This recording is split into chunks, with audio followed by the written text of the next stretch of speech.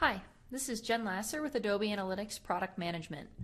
In this video, I'm going to demonstrate a new granularity feature that we've added to our trended visualizations.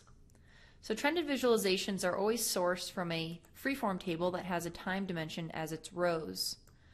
So I'm going to go ahead and drag over orders here, and we'll automatically default to a time dimension for you down the rows.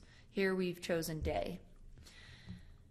Next, I'm going to add my visualization on top of it, so I'll choose a line graph here. I could also choose a bar and area chart as well. And I'm going to go ahead and just shrink this down so you can see both the table and the visualization at the same time. So the feature that we've added is in the visualization settings gear here, and it's the granularity option. You can now change both the line graph and its source table to a different granularity on the fly. So let's say we want to change this daily trend to a weekly trend. We can go ahead and select that. We can go all the way up to year and all the way down to the minute. So rather than having to unhide a source table, let's say you had this hidden and you were just looking at the chart, rather than having to unhide that table, drag in a new dimension and rehide it, you can now simply make this granularity change straight from the drop down in the visualization settings. So I hope you guys enjoy this and it saves you a lot of time.